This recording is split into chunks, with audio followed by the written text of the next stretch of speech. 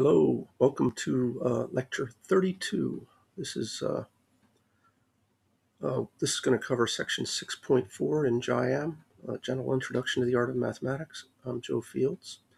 So this particular lecture is on ordering relations.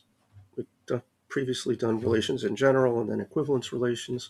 This is the second major branch in the relations world.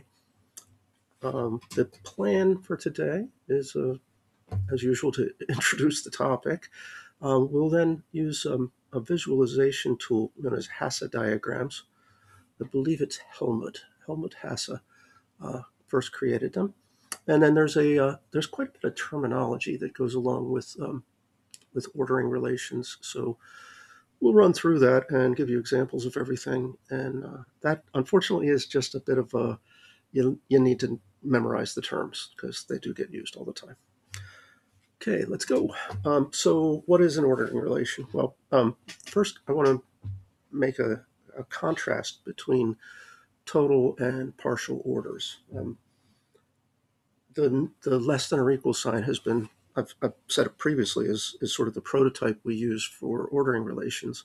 But the less than or equal sign does something rather strong to the real numbers. It puts them in a distinct order. It's also called a linear order or a total order. The thing is, any pair of numbers at all can be compared using less than or equal, and you can decide which one is smaller, or if they're equal. Of course, if you think you've got a pair of numbers, it wouldn't quite make sense to say that they were equal because it's a pair, two distinct things. Well, partial orders happen probably more often than that. That's just a little bit stronger than you can imagine. For instance, an interesting real-world example is predation. What animals eat what other animals. And that's not really a total order. There isn't sort of a pick any pair of animals and one of them eats the other one. Some things just don't predate one another. For instance, what if both of them are vegetarians, right? They're not going to eat one another. But even if they're not, if you have a bear, which can be carnivorous, they tend to stay on the vegetarian side, but they're omnivores like human beings. The bear is rarely going to take on something like a bison. I mean, actually, I saw a video where they did that, but it's not the usual thing. So there's two things. Oh wait, the bison's a herbivore. Well, I'm sure we can think of two carnivorous animals that still don't eat one another because you don't like to have to get into a fight with something that's a near match to yourself in the animal kingdom. It's the stakes are too high. If you get a slight injury, it can mean that your time is over. So that's an example of a partial order, and we'll see many others. Now, the big issue is comparability. Is it always possible to compare two things? And in a total order, it is. You can, if you have two distinct things, then the order is going to tell you which one is bigger, which one is smaller. They can be compared. But in a partial order, not so much. So yes, we do have these things are modeled after less than or equal, but recognize that not necessarily as strong as less than or equal. You may have incomparable elements. So here's the official definition. A relation R on a set S. This is a homogeneous relation, right? Because it's on a single set. It goes from that set to itself. Anyway, a relation R on a set S is an ordering relation if it is, and there's three properties. We've seen another example of this three properties deal. Reflexive, yeah, and asymmetric. Oh, that's the different one. And transitive. So note that it's got the same first and last properties as equivalence relations, but instead of symmetric, it's forced to be antisymmetric.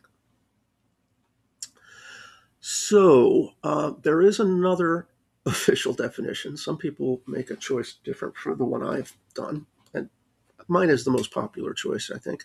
But some people will define an ordering relation as a kind of an analog of less than rather than less than or equal. So what properties then would it have? Well, it would be irreflexive, also antisymmetric and transitive. I don't call that an ordering relation, but that is something to watch out for. If you're reading a book, they may use the term and not necessarily say it, but they're talking about a strict ordering relation in this case. Um, yeah, so we either talk about a strict ordering or an irreflexive ordering relation, which is obvious, I suppose. Yeah.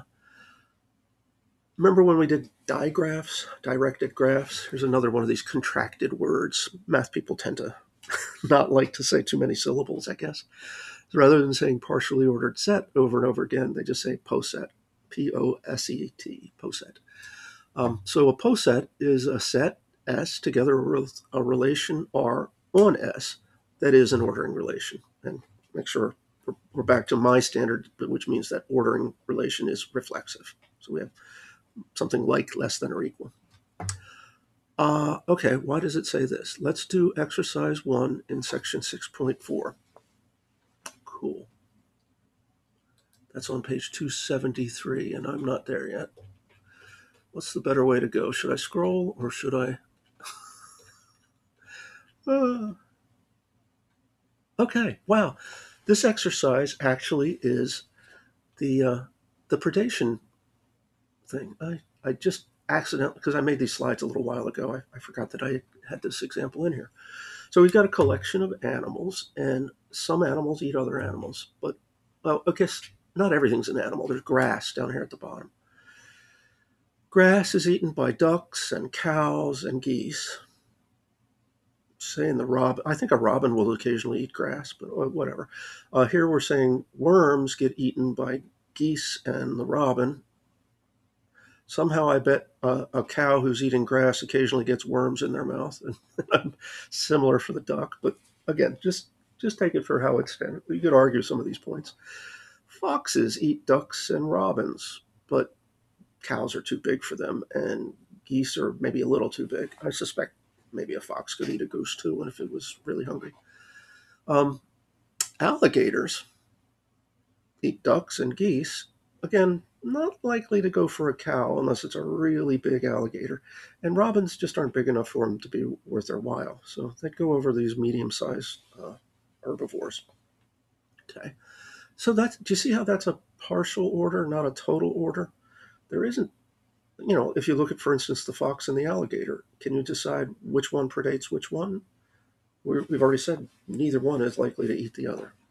I'm pretty sure a fox is never going to eat an alligator, and I think a fox is too fast for an alligator to catch, although alligators are surprisingly fast if they're over short distances. Anyway, similarly, ducks and cows, do they ever eat one another? So you've got these incomparable items in here.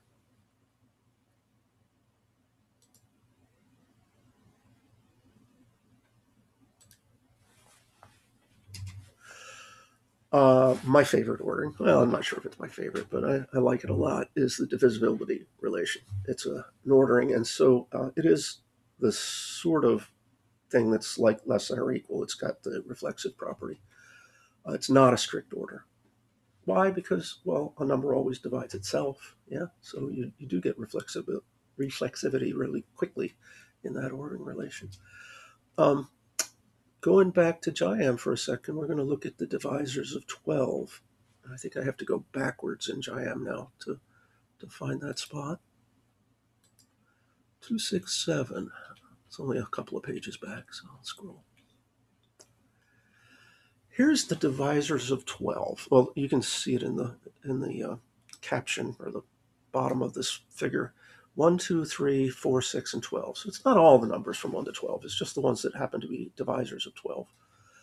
And you're seeing it in two different ways. Here's the strict ordering, where we're using less than or equals really to put them in order, or you could say less than. And then here's the partial order, where we're looking at the true divisibility relation. See how 1 goes into 2 and 1 goes into 3. It's also true that 1 goes into 6, but this picture has a convention on it that if you could just follow a trail up to something, then that counts. So you don't need the straight line from 1 to 6, because 1 goes to 3 and 3 goes to 6.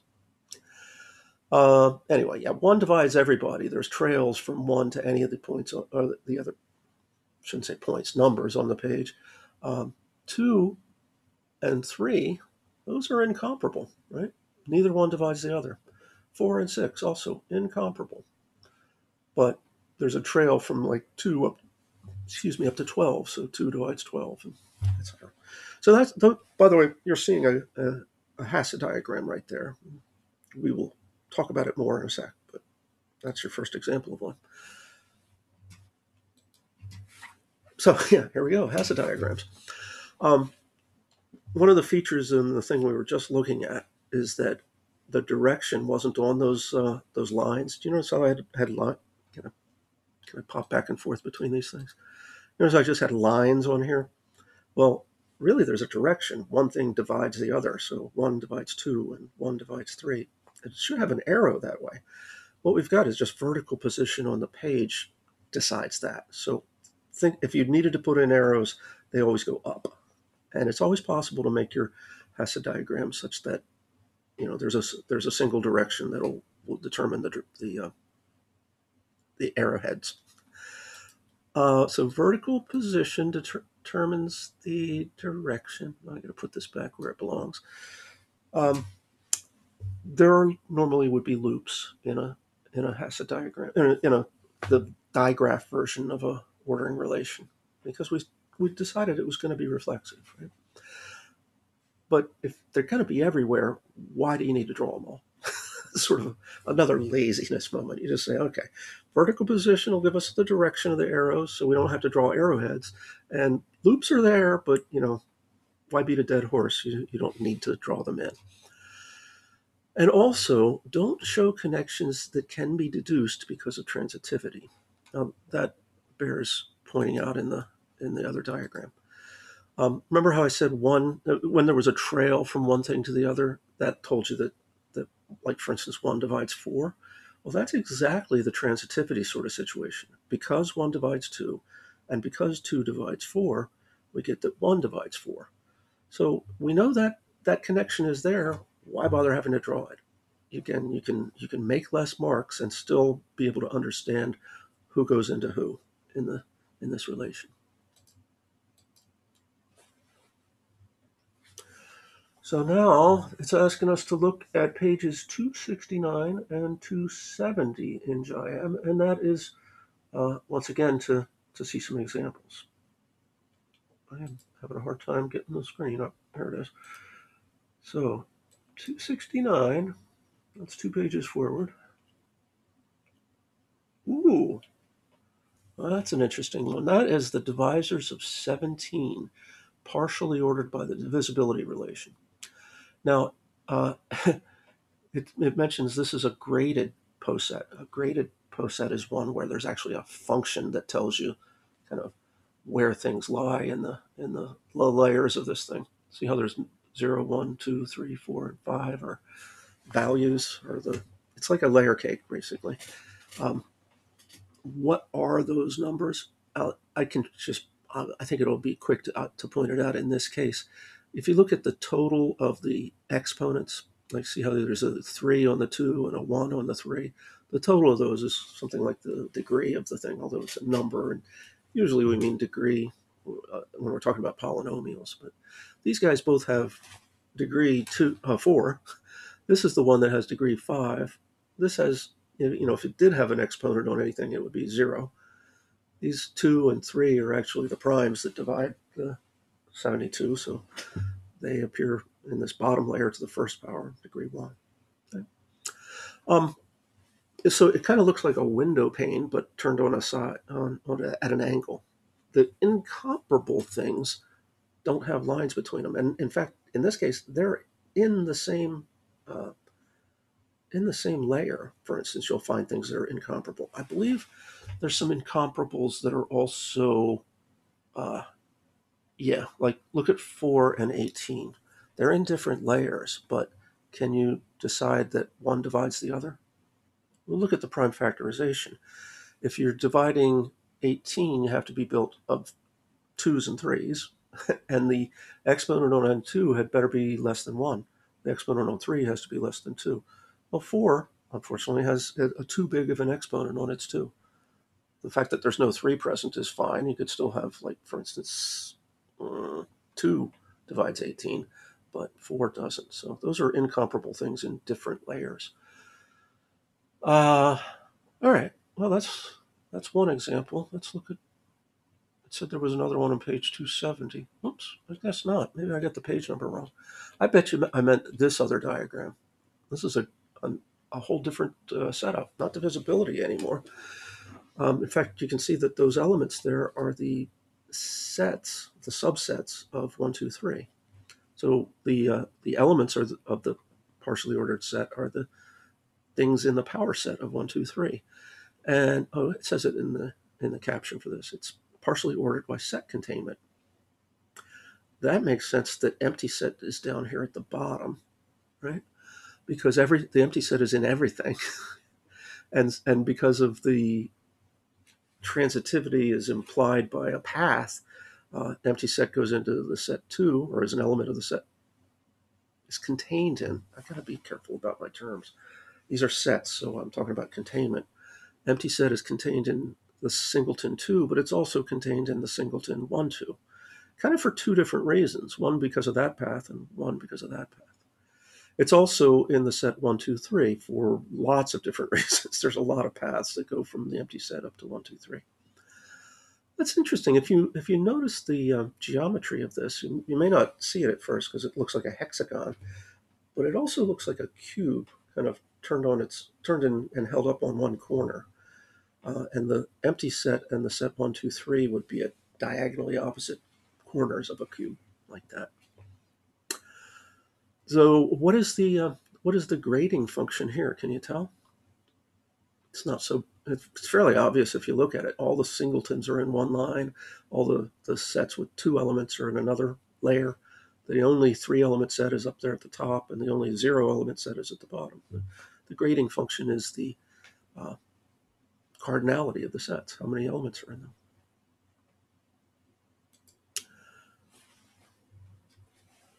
So graded post sets.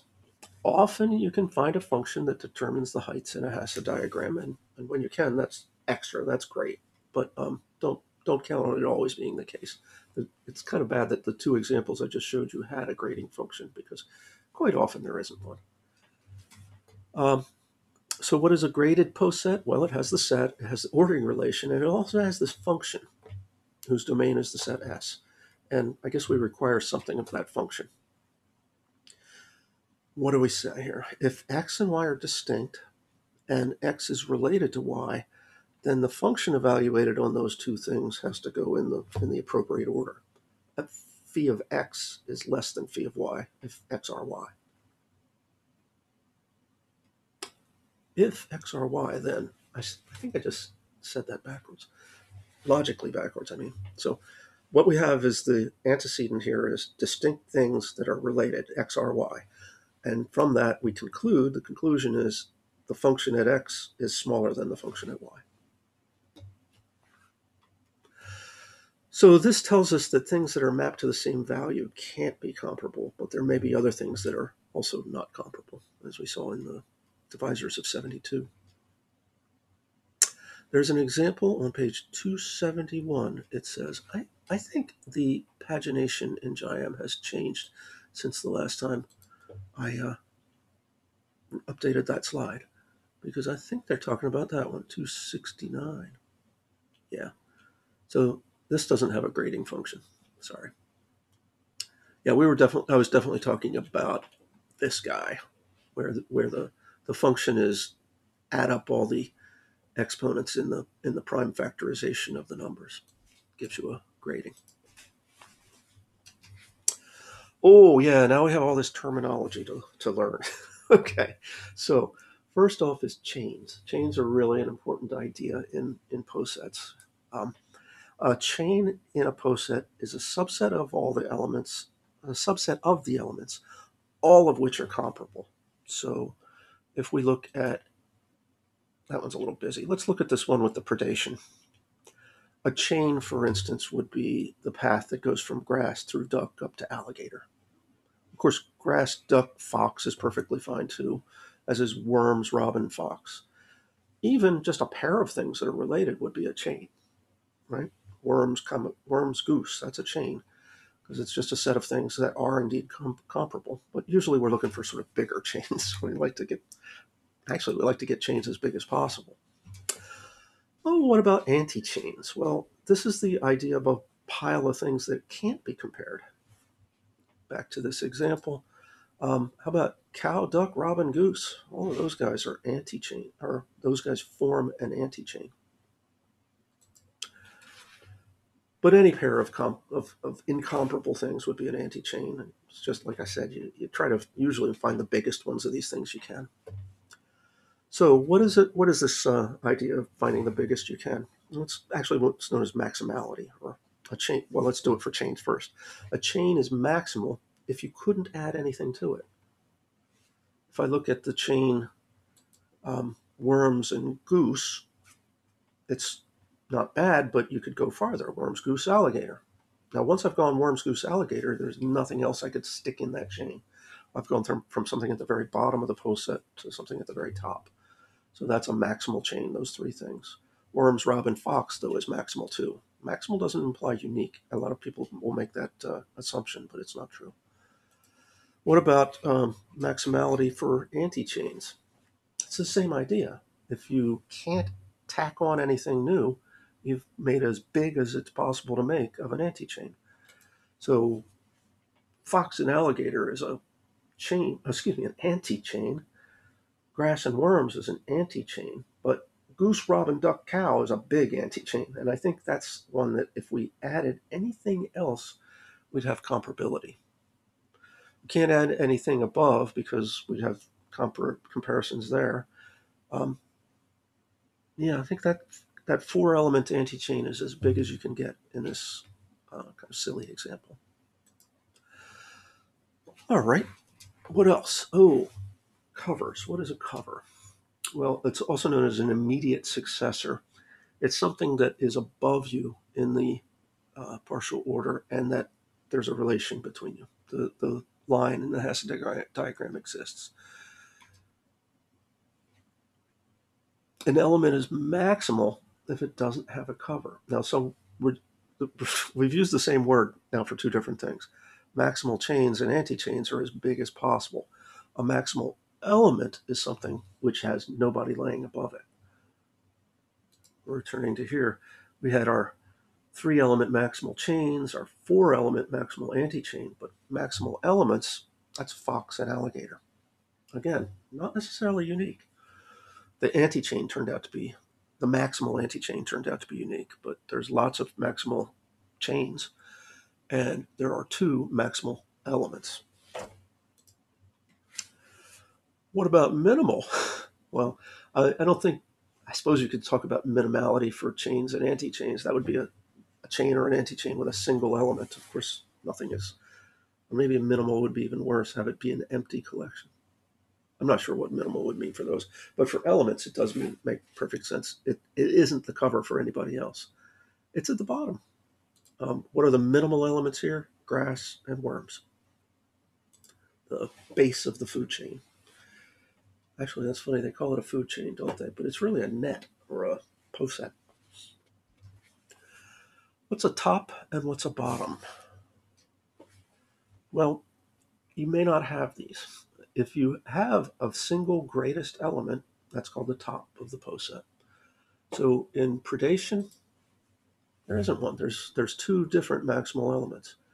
In scroll back to divisors of 72, ordered by divisibility, there's a top, 72, and there's a bottom, 1.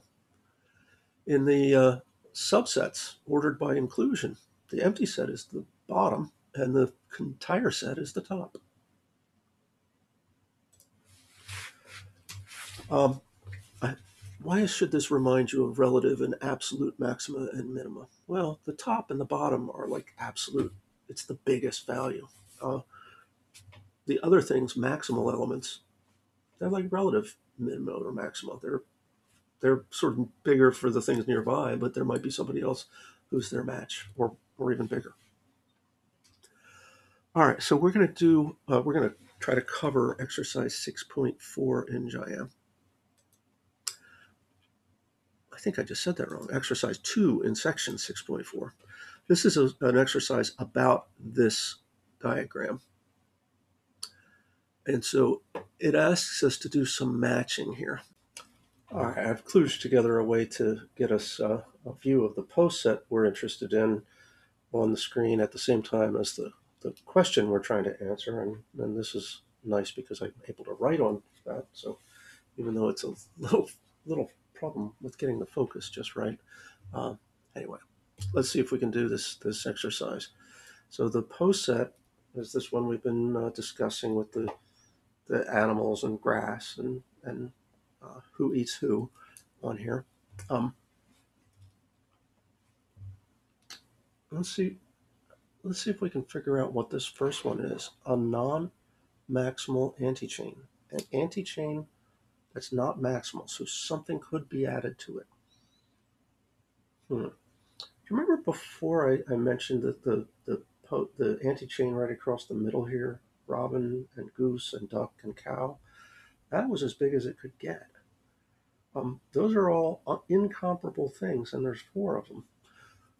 If we're going to have something that's not maximal, then we need to have incomparable things, but maybe fewer than 4.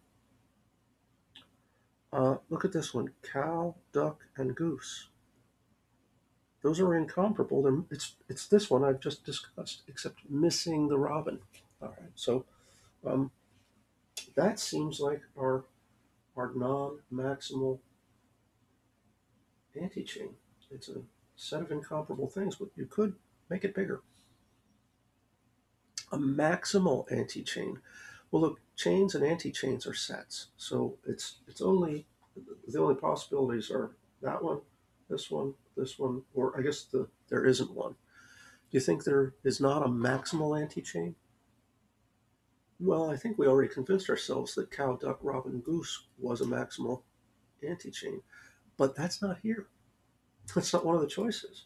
So, is there another set that provides an antichain that is maximal? And my pen is just accidentally pointing at it. Fox, alligator, cow. Those things are all incomparable. Let's see. Alligator. Sorry. Alligator and cow and fox are certainly incomparable, but cow is also not comparable to them. No foxes are eating cows, and no alligators are eating cows, and vice versa. Cows are not. Well, they're vegetarians, so they don't eat the other animals. All right. So, in a sense, you could think about stretching the cow thing up to this top level, and it would be more clear that it's an antichain. But is that really maximal? Well, the question is it the longest one around? It's the question is, could we add anything else to it?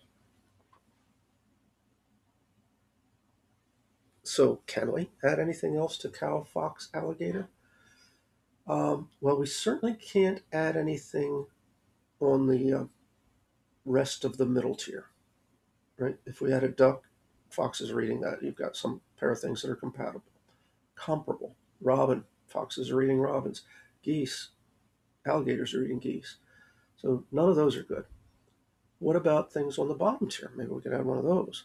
Well, cow tells us we can't add grass because we'd have something else comparable to cow, something that cow eats. What about worms? Well, you might first say foxes don't eat worms, they eat robins, but the robins eat worms. And this is the concept of a food chain. In a sense, the fox is eating the worms if he eats the robins who's got worms in its belly. Or if maybe a better way to think about it, if there was some environmental toxin that was in the worms and the robins ate the worms, now the fox is going to get a dose of that toxin from eating the robin. So that's the transitivity here. It might not quite make sense in terms of the phrase I used for this post set, calling it predation as the relation. But what's really going on is predation or predation of something, the chain, the food chain idea. All right, so that's our friend here, fox, alligator, and cow. That's F. Next, we're asked to find a maximal element. And then, well, a maximal element. What could be a maximal element? Something up high. Well, it's either the fox or the alligator. And if you look at the choices, there is no alligator, so it's the fox. What else? A non-maximal chain. There's only two sets left, and they are worms, robin, fox. That's a maximal chain, and grass, duck. That's a non-maximal chain. You see the difference between those two? Grass and duck can be extended either up to fox or up to alligator, whereas worms, robin, fox, it's already as long as it can get in the post set. Cool. So H is the maximal one, and D is the non-maximal one. Hey, we're almost there. There's not too much left to do. A cover for worms, something that lies above worms. It's either goose or robin, the way I read it. And robin's not one of the choices, so I guess it's goose.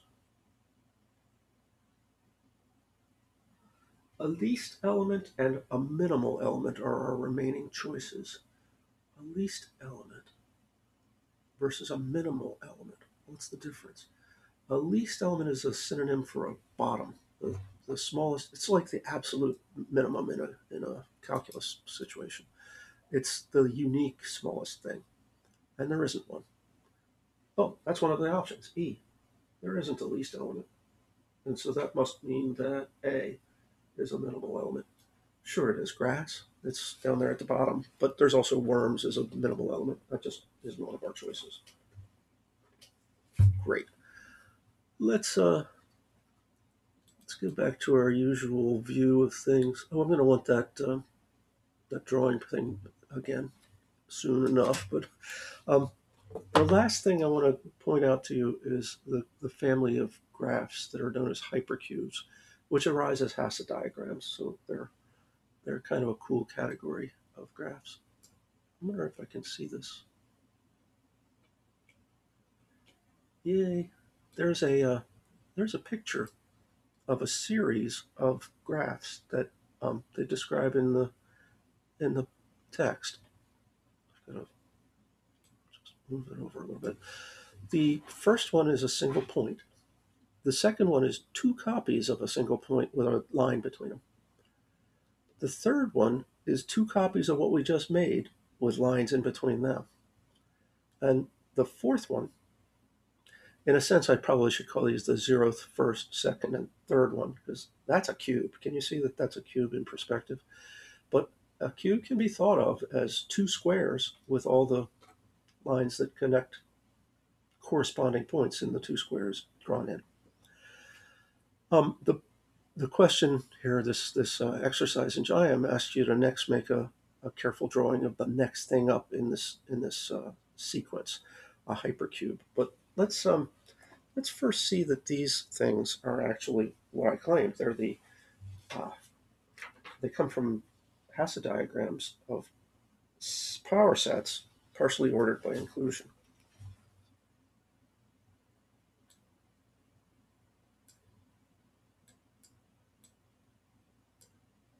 I'm going to fit those over there, and here, let's just take this out of the way. Um, take that out of the way too. So the first thing we had was a graph that was a single point. I'm going to claim that that is the Hasse diagram for the set of subsets of the empty set ordered by inclusion. Why? Because that's a zero element set, so it will have one thing in its power set. 2 to the 0 is 1. And the only thing in that set is the empty set itself. There's nothing else to make a connection to, so then you've got this sort of minimal case. What if we had a situation where we had a single element set? Now there's two elements in the power set, and we can label them. One of the bottom one is the empty set, the top one is the set itself. Is there a subset containment relation between these things? Sure enough, there's that. So you get a point is the zero dimensional cube. The line segment is a one-dimensional cube. If we make the same diagram with a two-element set, things become a bit more interesting. You end up with a square, although normally conventionally drawn up on an edge. It has the empty set at the bottom, the two singleton sets at the mid-level, and the full set 1 and 2 at the top. Empty set is contained in everything, but this last containment between the empty set and 1, 2 is deduced by uh, transitivity. And so this has a diagram of a two-element set. The three-element set, well, it gets a little tough to draw, but I'm going to return us to the slides because I did it in the computer. And it's a little bit easier to see in that. Whoops, wrong thing. Come on. Back to the sides. So, whoops, went too far. Um, okay, what we've just talked about is power sets, partially ordered by set inclusion. Notice that that gives us a graded post set. You see how I drew the layers over there in the picture? Sorry, the picture's been hidden now, but I drew those things in layers. It's because that's the grading. We went from 0 elements, 1 elements to 2 elements, or 0 just to 1 in this uppercase. So the cardinality of the sets provides a grading there. We've drawn a few. We did that part. Here's the actual cube, the three-dimensional cube, or the subsets of 1, 2, 3, ordered via inclusion. And I just want you to see that you'll also, whoops, I'll come back to that. You'll also see the pair of sort of parallel squares in this. You see the empty set. Sorry, it's off the bottom of the page a little bit. But the empty set, singleton 1, singleton 2, and singleton 1, 2, might be sort of the bottom left face of the cube. Well, a copy of that is made over here in the top right portion, face of the cube. And the difference between these things is in each case, we just added 3 to the set. So start with the empty set, add 3 to it. Certainly the empty set is contained in that singleton. Start with the singleton 2 and add 3 to it. Of course, the singleton 2 is in the set 2, 3. You see how these inclusions that go between the two squares we're constructing work? Well, finally, I've revealed this a couple of times by mistake, but there's the four-dimensional version of a hypercube.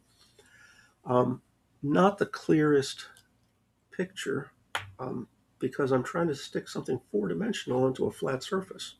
It's difficult, but you can see all the features that we've talked about. We have a least element, the empty set. We have a greatest element, 1, 2, 3, 4. That is, there's a top and a bottom.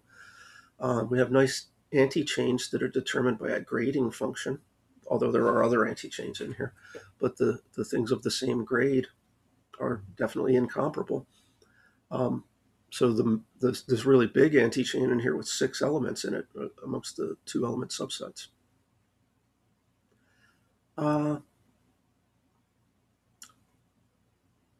What else? What else? It's tough to see the cubes. This picture actually has 2 sort of parallel cubes and then offset from one another. I built the thing using Zone Tool, so this is a hypercube as well, and I'm going to need to blow up this window so that you can see it more properly. I'm holding it now by the bottom. Back away a little, and you should notice that the node I'm holding. By the way, has people seen these toys before? Zone Tool is great fun for doing mathematical type stuff. I'm not making any commercial endorsements, but I really enjoy this thing. It's called Zone Tool. So if you're taking classes in a math department, probably anywhere in the world, just ask around. There's probably somebody who has a bunch of Zone Tools to play with. If not, I actually recommend buying a small set of them for yourself. They're fun. They're kind of like Tinker Toys, but for more grown-up people. Yeah. Anyway, this one that I'm holding, you should notice that there are yellow, red, and then two different blue struts that come out of it. The two blue struts are different lengths, so it's easy to tell them apart. So we've got a sort of a short blue and then a much longer blue. That feature that one of each type is present at each node, it follows. It's actually a true statement. Like the top of the post set is up here, and it's got a yellow, a red, and both of the blue sizes. The main reason I'm showing you this graph, though, is that this version of the graph, it's three-dimensional, so you can see it in motion, which is kind of interesting. But the parallel cubes are very visible in it. You see that the long blue struts separate this out into something that's isomorphic to a cube at the top and a different thing that's isomorphic to a cube at the bottom. They're actually quite squished and distorted, but still they have the graph geometry of a cube. All right, well, that brings us to the end of this section. I hope you've enjoyed it. I think ordering relations are kind of a fun topic. I want to make a plug for going back to JIAM now and reading the section, rereading the section now that you've probably got a better understanding of things to really nail down your knowledge and maybe take a gander at section 6.4 before moving on to the next the next video. Anyway, hope you have a great rest of your day.